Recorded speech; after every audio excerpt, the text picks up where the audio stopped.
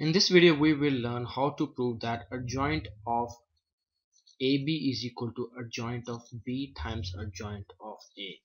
Let's suppose that we have two matrices A and B, and how can we prove that adjoint of product of AB is equal to adjoint of matrix B times adjoint of matrix A. So the proof is very simple.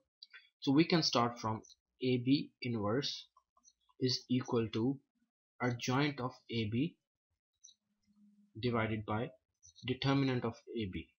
So this is the very general formula which we use to find the inverse of any given matrix. So AB is also a matrix in itself. So to clarify this, I can write A inverse is equal to adjoint of matrix A divided by determinant of matrix A. So in the same way I can write this formula. So inverse of matrix AB is equal to adjoint of AB divided by determinant of AB. So from here I can write adjoint of AB is equal to determinant of AB times AB inverse. Now we have a property which is determinant of AB is equal to determinant of A times determinant of B. So I will replace this determinant of AB by determinant of A times determinant of B. And we also have another property which is AB inverse is equal to B inverse times A inverse. So I will replace AB inverse by B inverse dot A inverse, which is B inverse times A inverse.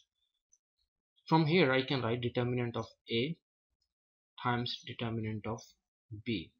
Now I can just replace this B inverse and A inverse by their formulae.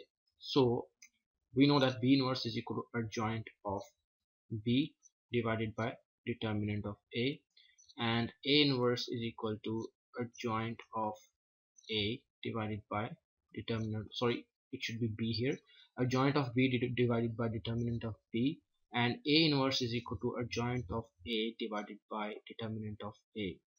So I'll just replace this B inverse and A inverse by their formula. So I will write B inverse